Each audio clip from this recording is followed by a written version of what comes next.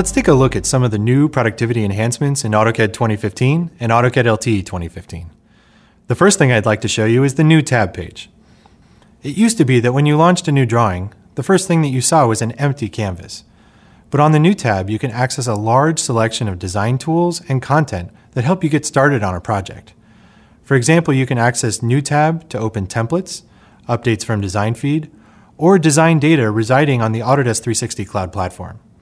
There's no more designer's block with New Tab because we help you get started on your design immediately. For more productive ways to use text in your design documents, we've done a lot of enhancements to mText.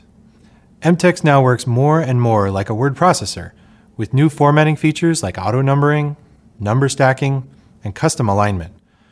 We know that your documents can have a huge amount of text in them, so we've made the new mText editor one of the most versatile text tools in the CAD industry. Ribbon galleries are a time-saving new visual approach for selecting design elements. For example, suppose you want to add a block to your design. Using the ribbon gallery, you hover over the ribbon for a block insertion.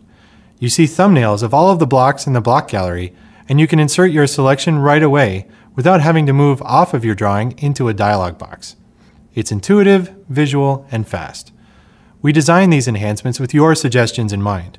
We appreciate your feedback, and we will continue to use it to shape future versions of AutoCAD.